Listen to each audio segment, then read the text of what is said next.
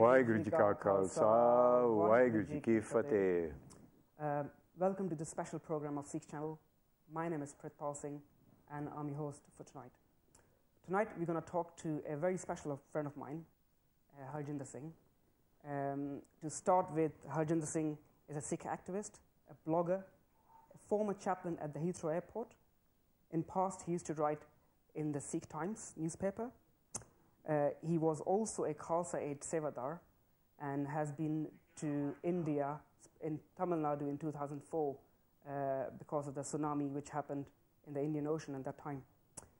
He also facilitates annual event in Ypres, which is in Belgium, to commemorate the Sikh soldiers died during the both world wars, the first and the second. This is an annual event, happens in Belgium every year.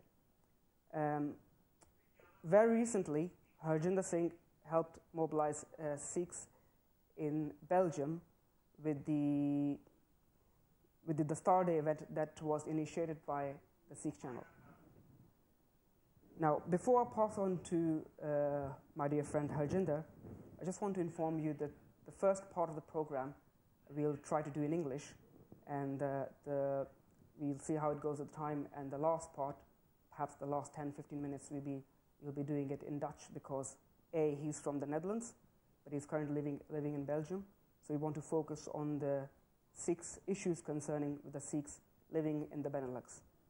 And we'll be also taking phone calls during the whole show, so I encourage our viewers, especially from the Netherlands and the Belgium, to do call us during this show, and if you have any questions which you would like Harjinder Singh to answer. Harjinder Singh, Waheguru Ji Ka Khalsa, Waheguru Ji Ki Fateh. Now, welcome to the Sikh Channel. First of all, I'd like to ask you to start with telling us a little bit about your background. Where are you from? Where were you born? I was born in the southeast of the Netherlands, very close to where I am now in Belgium. Mm-hmm. And I come from a Christian background, from a Protestant Christian background, the Dutch Reformed Church. And I was 50 when I changed over to Sikhi, and we'll talk more about the details of that a bit more later on. I have been to university. I studied both political science and Dutch language and literature, and I didn't finish either of them. Then I've worked for 25 years in the travel trade, and that also helped me in traveling around in the world quite a bit. By now, I've lived in the Netherlands, I've lived in Ireland, I've lived in India, and I'm now in Belgium. So, and I've lived in the UK for 10 years. For 10 years, yes. I am not unknown to these parts.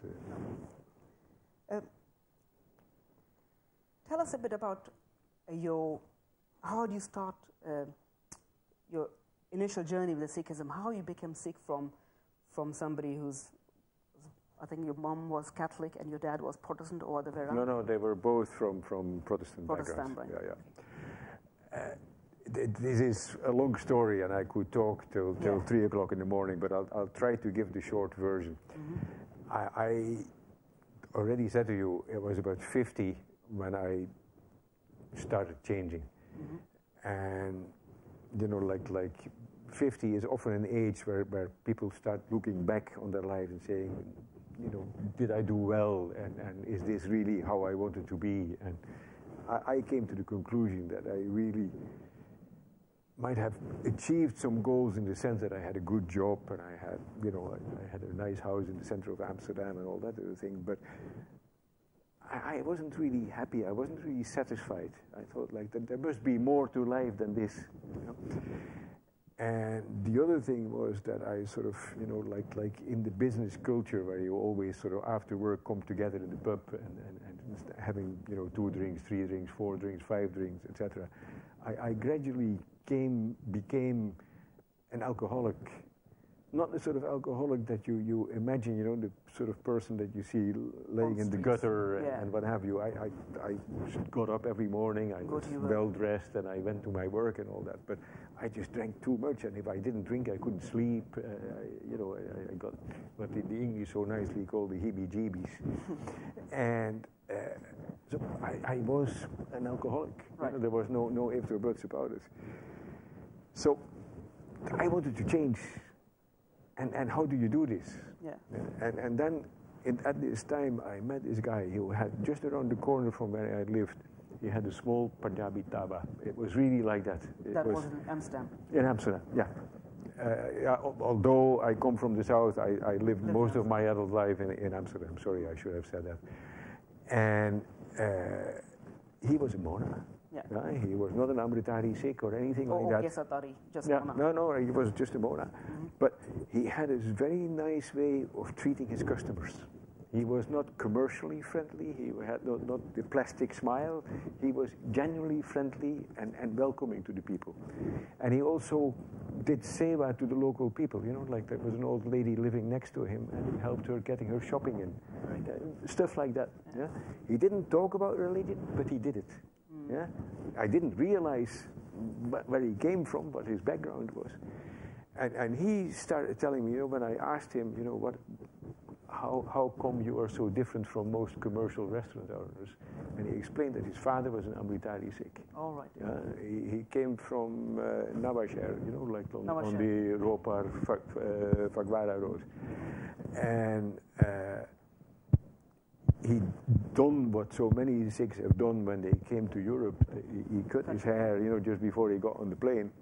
But he kept this idea of seeing God's presence in everybody and treating everybody as your brother and sister.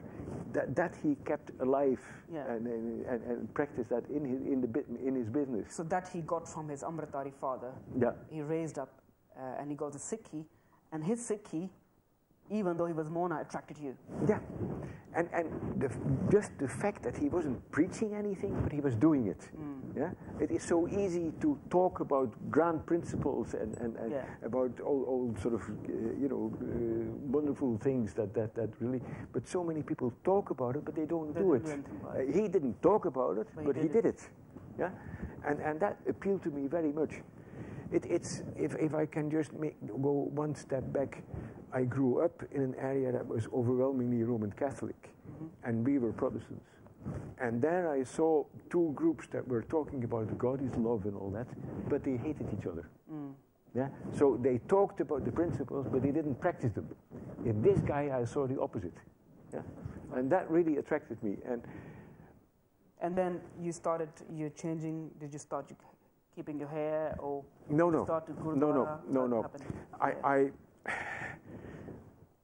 because of the drinking problem, I thought I have to make a completely clean break. I have to not stay in Amsterdam, not even go to London or Paris, because I know all the places to get drunk in there as well. Yeah? I have to go somewhere completely different. Right. I also had developed this idea that I wanted to know more about Sikhi. Right. So the answer was simple. I went to Panjab. Right. Yeah? I gave up my job. I owned half of a house in Dublin. I sold that. That was more than enough money to see me through in India. And I just went there. So how long did you stay in Punjab then? I went for a year. For a year? Yeah, in 1996, and I came back in 2000. Right. So it was a bit of a long year, you know. So you were here in Amsterdam. You met the Sikh guy who was a Sikh. Yeah, yeah. Not Kesatari. Yeah, yeah. Still, you liked the way he treated people. Yeah, yeah. And you want to kick off your alcohol addiction. Yeah, yeah. You went to India. You planned to go to India for a year. But you stayed 4 years. Yeah, now, exactly. Tell us briefly, in 4 years, what you did and where you stayed. Okay. I first went to Delhi, and I had my first paid karab in Delhi, but we won't talk about that too much. And then after about a week in Delhi, I went to Amritsar. And I had heard that you could stay in Darbar Sahib, but I'd never been to the place, so I thought, like, I first check into a hotel. Right. And then I'm going to see about this place and see what it's like.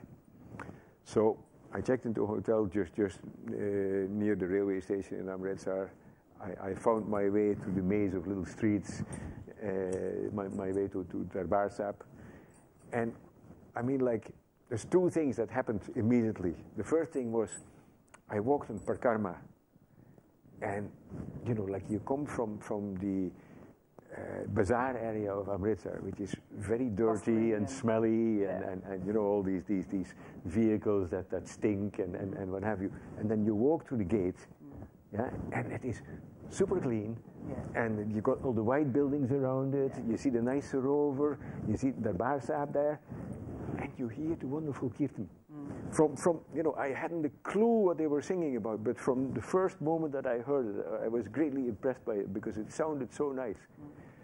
And then I walked on the Parkarma and I turned left because I saw everybody going that way, and I came near to where you go to the Langar, to Ramdas Langar, and a little boy came to me and said, "Paisap, come and eat." Yeah, and you know, like this sort of simple hospitality as well, you know, like so.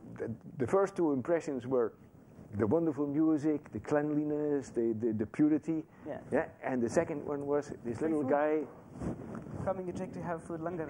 Have langar. So the next day I checked into the Niwas. Right. Yeah. Guru Ramdas Niwas. Yeah, and so sealed by fate, as I wrote once. Right. There is something else.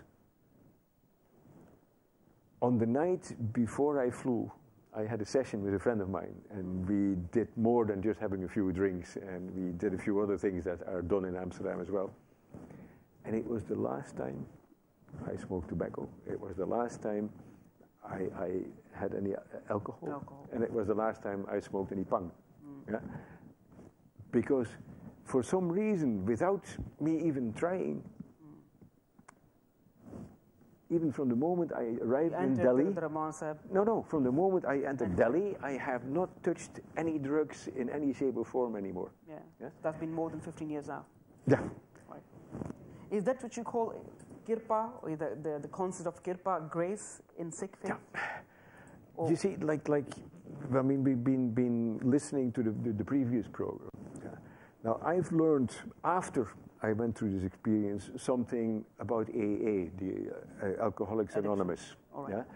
Yeah? And their teaching is very simple. Their teaching is this addiction is too strong for you. You need spiritual help. You need God. We don't mind what you call God. Call God Allah or Ram or Rahim or any Muslim or Sikh or Buddhist or whatever word. Yeah?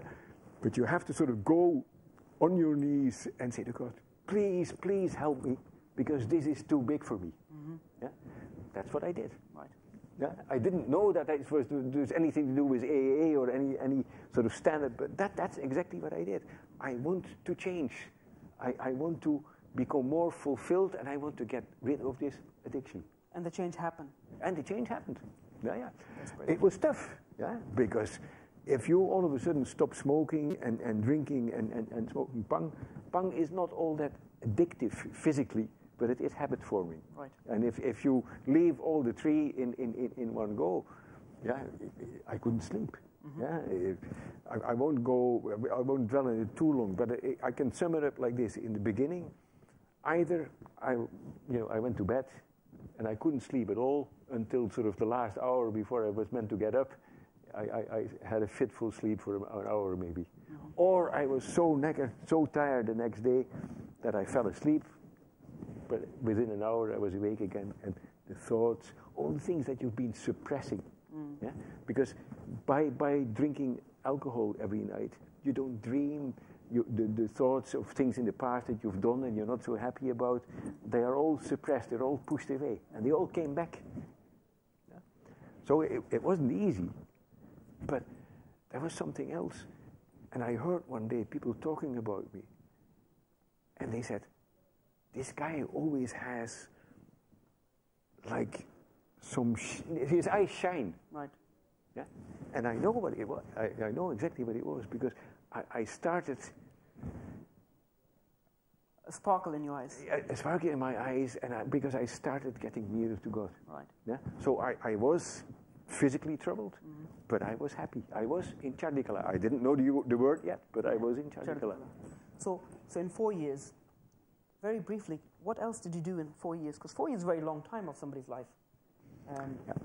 I like you can say the first 3-4 months were completely dedicated to getting rid of the addiction and changing to a new lifestyle and what have you. And from about the third or fourth month, I started doing path. I met somebody and he gave me a translation of Sukhmani Sahib. Right. And I think that was a very good choice. English? No, English with the Harbans Singh Duabia with the original text and the transcription and the English translation. Right. And I think it was a good idea to start with Sukhmani Sahib because Guru Arjan has a very nice way of simply say very deep things. Right. Yeah, and you often find also in translations of Guru Granth Sahib that a lot of the poetry of Guru Arjan translates easier than, for instance, the earlier writings, the older writings of Guru Nanak. Yeah. So I read that, and then I started with the nickname. And then that guy, he gave me the 8 books, the full translation of Guru Granth Sahib by Manmohan Singh. Yeah. And that also has, the original text, and next to it, the translation, and it has the keyword numbered. So if it says Prab in the original text, or Prabhu, yeah, then it says God in the English with both the number ek or the number do or whatever it is. So you can see which word led to what. Okay, so that was the initial program. I started doing Path, I started reading the Guru Granth Sahib. Then I met this guy who was a Hindu guy. He became a very good friend of mine, and he had a little shop. Mm-hmm. And he was a bit low on capital. And what he did was every Sunday he went to Ludhiana and he bought like ready-made clothes, and he sold them in Amritsar. Right. So I joined his business. I put some money in it, not so much because I was looking for earning something, but there is more to life than just doing path. Right. Yeah, and that was nice, that was good. So you are this white guy in the middle of Amritsar. Amritsar is not really a touristic place. It's not Jaipur or... No, exactly. Or Agra or, No. And how was it living as a white European in the middle of Punjab, especially in Amritsar? Yeah. I have had very few negative experiences. Very few. Most people were very loving and very open. Mm-hmm. And I was living, not in any posh area, but in a little neighborhood, a little mohalla in the neighborhood, 5-10 minutes walk from Darbar Sahib. Mm-hmm. One of these areas where the streets, well, I won't exaggerate, they were about this wide, gullies. Yeah? I could shake hands with the neighbors through my window. But the people were, almost all of them, very welcoming, loving. Mm-hmm. Yeah? The kids, they were very keen on me. They all called me Angre's uncle. So I was, like, if you come as a Punjabi to England or to the Netherlands or Belgium, you don't get that reception that I got in Punjab. Yeah? The famous Punjabi hospitality. Okay. Yeah. The famous Punjabi hospitality was met with in a big way. Right. I think we are ready now to take phone calls. So if any of the callers want to join us, so please, you can do it now. We're waiting for our colleague to tell us when the calls are ready. Before I receive a phone call, can you just tell me, now talk a little about Amrit. You took Amrit, how long were you in Punjab? Okay, I was in Amritsar roughly sort of like around the 18th of January. I can't remember exactly, but I spent about a bit more than a week in Delhi, and then about the 18th of January I came to Amritsar. Mm-hmm. And on the 14th of July of that same year, I took Amrit. So within 6 months, you become a baptized Sikh? Yeah, well, I don't... Well, I'm not very keen on that word baptized, because that's it's quite different from what Christian baptism is. But I always use I was an initiated Sikh. If I have to, I was initiated in the order of the Khalsa. Yeah. And that sounds stupid in the sense. That sounds very very fast to me. Yeah. But you see, like my main job during that time was studying Sikhi, reading the Guru Granth Sahib, doing seva in Darbar Sahib. Full stop for six months. Cleaning the lasan, cleaning the piyaz, cleaning the parkarma, So my main interest, my focus was on learning more about Sikhi and learning how to practice Sikhi. Mm-hmm. And because of the big changes in me, yeah, both physically but also mentally, you can say my third eye was wide open, yeah. And my 10th body opening was wide open, yeah? And I was fully open to new spiritual experiences. And I mean, like, the moment really that defined my further development was one morning after bringing in the Guru Granth Sahib from well, it wasn't in Akal Takht yet, because Akal Takht was still under reconstruction. Right. But in the building, you know, where we have the two Nishan Sahibs? Yes, yes, yes. Yeah, they kept on the right hand side. They kept the Guru Granth Sahib there, and we brought in the Guru Granth Sahib. And then I usually went to the back side, you know, where the Har Ki Pauri is, because inside Darbar Sahib is a big rush, you know. So I sat outside, and I had darshan. Fantastic. Yeah, I had a big experience of God, and I tell you, I had a smile from ear to ear, and the tears were streaming from my eyes at the same time. Right. Yeah, it was just it didn't have a vision, but it was a very strong emotion, yeah, which sort of elated me, you know, like made me really happy and feeling very moved and feeling very close to God. Can you check with my colleague if the callers are ready? Virender Singh ji? Well, we're still waiting for the sign. Yep. Them to. So you stayed there 4 years, and then what happened? You decided to come back to Europe? Yeah, well, I mean, like, as I said, you know, in Harjinder Sahib, over in Amritsar, I stayed for 2.5 years. Right. And that was basically, you know, like either working with my friend in a little business or doing seva in Darbar Sahib. And then the last 1.5 years I spent in Chandigarh. And there I had a more formal role because I was one of the editors of the journal of the Institute of Sikh Studies. The journal was published in English. And of course the authors were Punjabis. Right. And they had all reasonable English, but it needed a bit of, you know, sprucing up and what have you. Right. And the irony was that the two editors, one was a Danish lady and the other one was a Dutch gentleman. Oh, right, right. So both Europeans, you were editors of this paper. And we were both Sikhs. Sikhs, yeah. And that was in Chandigarh. And that was in Chandigarh. You stayed there for 1.5 years. They know for 1.5 years. Yeah, exactly. And then you decided to move back to Europe. Yeah, in 2000, it was like February 2000 I came back. And I had really sort of... And where did you come? You went back to the Netherlands? Hang on, because I had a long think about it. Right. There were two reasons why I didn't want to go back to the Netherlands. The first one was that I was still worried that if I went back to my old haunts, I would go back to my old habits. Yeah? And the second one was that I was really looking for somewhere where there was a big enough Sikh community, you know, a well-established big Sikh community where you had the sort of Gurdwara that would offer the same sort of things that I could get from Darbar Sahib or from the other big historical Gurdwaras, you know, like Bangla Sahib or Sisganj or... and where was that place? And that place, it starts with L and ends with N. It's called London. London, but I think it's more talking about more Southall. Yes. I had been to Southall once before. Right. Yeah, years and years ago, right. when everybody there was still Mona. Yeah. Yeah. So I had some inkling.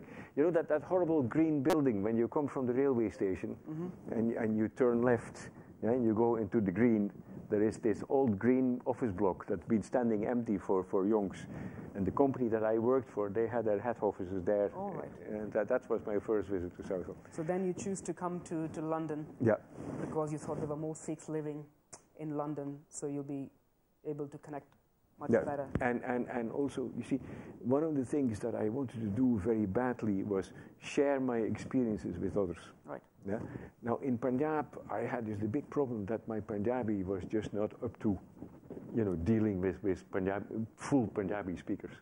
I mean, I can talk to Punjabi speakers who have a bit of English, right. Yeah, where I can use my bit of Punjabi and they their bit of English. But if it's, you know, to go to a Punjabi village and talk about Sikhi, I just can't do that. Yeah, and if you start to learn a completely new language at age 50, that stuff. Let's focus now on your work in the UK. You stayed here for 10 years, yeah. Right, before moving back to Belgium. What did you do? And you've mentioned already Guru's Kirpa. Yeah. I have been offered jobs all along the line. Right. I made myself available, you can say. Yeah, I was there, and I jumped at opportunities, but even, you know, like within a fairly short time after arriving here, I had a part-time position with the Sikh Human Rights Group of Dr. Harjinder Singh Heule, and I worked there for a year, and then I got through Jagdish Singh from Slough, somebody that people might know. He put me on in connection with the Slough Race Equality Council, who needed people to receive visitors in the Gurdwara, non-Sikh visitors. That was in Slough. That was in Slough. Right. And then I got some training from them, and I started doing independently full trainings on, you know, in general the field of equalities, not just in culture and religion, but also disabilities and stuff like that, you know. And that, you know, that got me, those two together got me sort of through the first 5 years. And they were both, you know, jobs that had an element of, I was making a living. Yeah. I was getting my basic wage. But also serving the community. I was also serving the community, exactly, right. yeah. Which is the main concept of Sikh, like seva. Yeah, and I think, you know, like, you can also do your job with a seva mentality. Yeah? If you work in the bank, you can treat your customers as if they are pieces of filth, and you can treat your customers with respect. Mm-hmm. You can truly try to help your customers, or you can try to get rid of them as soon as possible. Right. Yeah?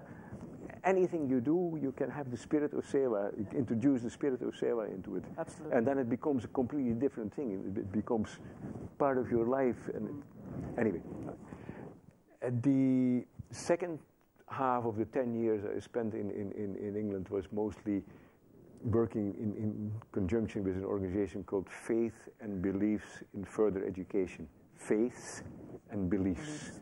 The beliefs are humanist, for instance, the non-religious beliefs, right. and the faiths were basically all the faiths that are practiced in this country, right. and that even included Jainas and Parsis and what have you. Yeah. So what did you do with them? You worked, you said, at the colleges. Yeah, our main work was with further education colleges, like here in Beaconsfield Road, for instance. Yeah. Right, the Southern College. Yeah, and we went there and we helped them set up sessions where people of different faiths would be available for questions, or we'll do a little introduction and people could ask.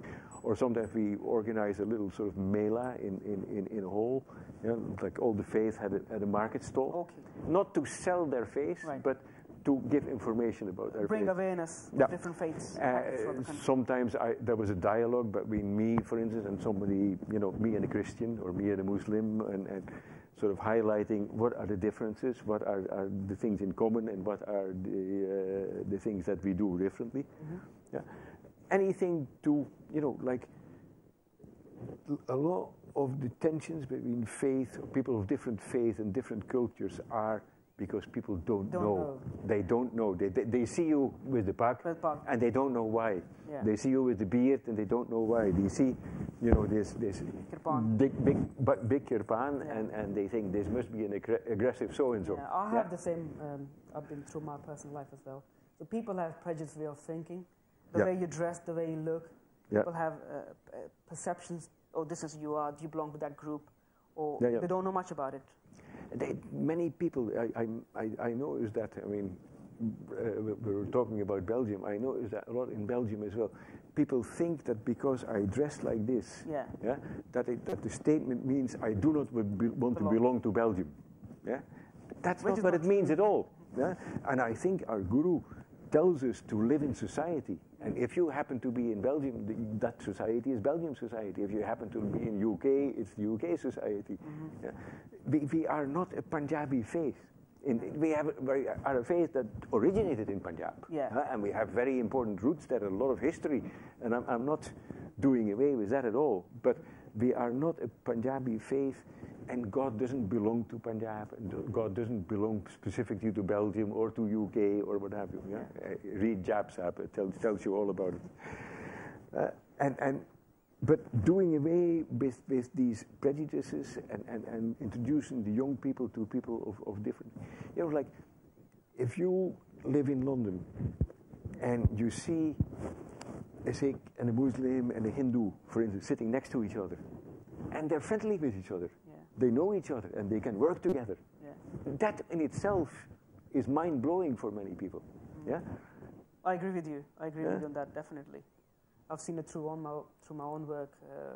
People are from different background, different color, different races. We work together. Yep. And seems to work very fine, especially in London, which is very multicultural. But we also nowadays have that diversity in Sikhi. We have that nice picture with you and Ramkor, who is, I think she's from Caribbean background. She's from Caribbean background. Yeah, background, and myself. So there's a Dutch Sikh, an Afghani Sikh, and a Caribbean Sikh. Yeah. Yeah?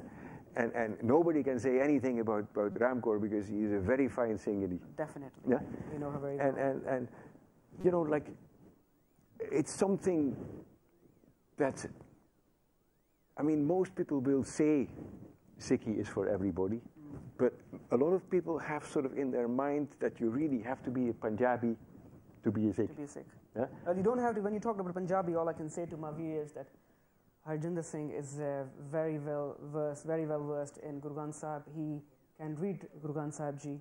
He does part. He used to do part at the Singh Sabha Gurdwara in Hounslow on regular basis, and he does ardas fluently without any problem in Punjabi, and he can read Punjabi very well as well.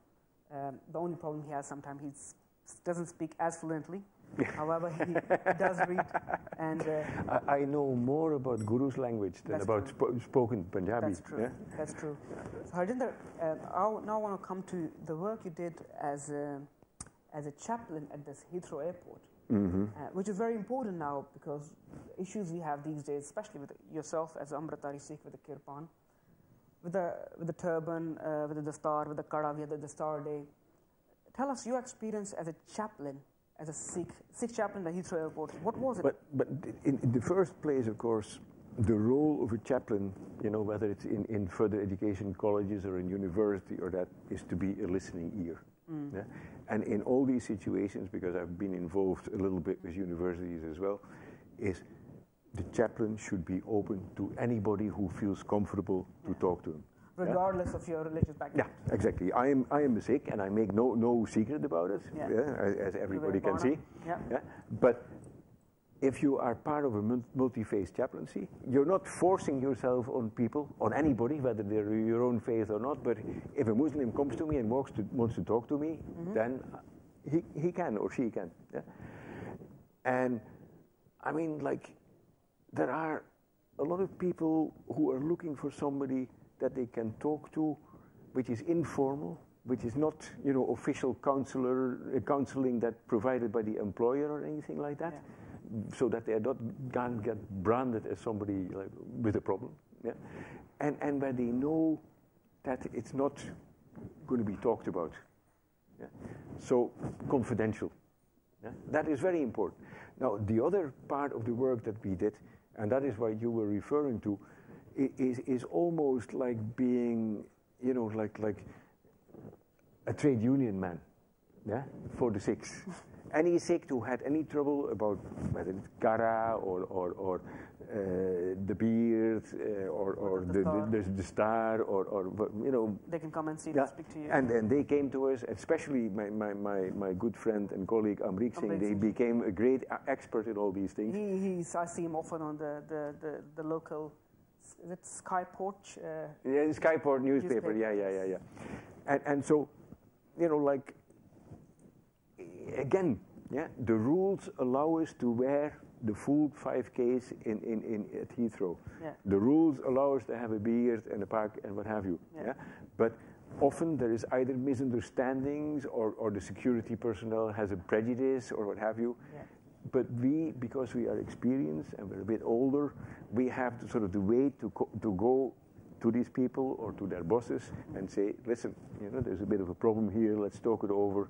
And almost always we've been able to solve it, both with the big companies like BAA, but also with small employers, because there is many people that the bulk of the Sikhs work for BA or BAA, but there are also many small employers at Heathrow, and they are often the ones that They had more problems. They have more problems because they don't have the big organization, the big organization that knows all about. We had it through Heathrow. I was called by somebody. Somebody knew about our work at Heathrow, and they called me and said, "Can you come to Slough because there is this cleaning company that I work for. I'm an Amritari woman, and they don't even know anything about Sikhi." Right. Yeah? And I wrote a very nice letter explaining everything, and I also pointed out to the anti-discrimination legislation, etc., etc. And they contacted us, and it was just at the time that I was about to leave for Belgium. So Amrik Singh has followed it up. And the company was very grateful. To give you information. Because they said, we just didn't know. Yeah? We now realize that we made a mistake by refusing this woman. Yeah? Because eventually you could have taken her to tribunal, and that could have ended up costing perhaps more money. Yeah. But that was just then that will create so much bad blood, you know. Yeah. And what we have achieved now was that both the company and the employee were happy. Happy, yes. Yeah? And we proved also that the company was not, you know, like they weren't racist or anything. They didn't know. They didn't know. They're ignorant of the law. Yeah. If you are ignorant, that's not bad. But if you're not willing to listen to somebody who knows more, then you're stupid. And this company wasn't stupid like that. They were very happy that somebody came and explained things to them. So that just wraps about your work briefly in the UK. Of course, when we have another show, we can talk about more about it. But now I'll go to Belgium. When and why you decided to leave UK and go to Belgium? You already mentioned Ypres. Ypres, or people sometimes call it vipers, which is not the right pronunciation, I promise. What is the French pronunciation? No, the French pronunciation is Ypres. And in Flemish it's Ypres. And for some reason, most English people use the French spelling, which is Y-P-R-E-S. It was one of the major battlefields.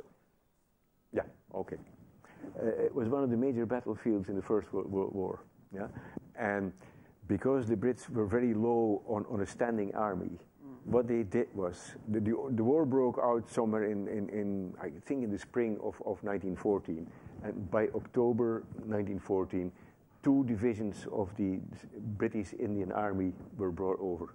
It was the Lahore and the Meerut division. Lahore and Meerut division. Yeah, so Lahore from the capital of Panjab, and Meerut is in Uttar Pradesh, but it is also, you know, part of the northwest. Yeah. And many of the soldiers were Sikhs. You had Sikh regiments in which you had to be an Amritari Sikh, and you had like Punjabi regiments where you had many Sikhs who might or might not be Amritaris. Yes. You even had special regiments for must-be Sikhs, for low caste Sikhs, because the British Army followed the caste divisions. The pioneers, the ones that sort of like would make roads for the army to do, you know, like they did a lot of sort of preparatory work that sort of the army exactly. They were mostly must-be's, for instance. Anyway, so I kept going there, and through that I got in touch with the Belgium Sikh community. But there is a man here putting up 2 fingers, and he's not being rude. He's saying that we are almost at the end of our time. So I think that another occasion we will have to talk more about the Belgium situation. I just quickly say there are at the moment 4 Gurdwaras in Belgium. 3 of them are in the Flemish-speaking area, on the Flemish, Dutch, the northern part, and one of them is near Liège or Luik in the Walloon-speaking area. But Luik is very near to where I am now in Belgium, Limburg. So really, the 3 of the Gurdwaras, they are also within 50 kilometers distance of each other. They are all, the majority in the community that I am in, all the adults are first generation, and they speak some Dutch, but not very well. And then there's a new generation coming up that's now in sort of secondary school. So you are kind of mediator between. Yeah, I do a lot of paperwork. I do a lot of sort of applying for the permission to do the Nagar Kirtan, talk to the schools. So basically, you are representing the Sikh community. Yeah. In Belgium. I am sort of spokesman, stroke ambassador, stroke whatever. Yeah. And it is very satisfactory because I am of use. Yeah? Being useful is good, I think.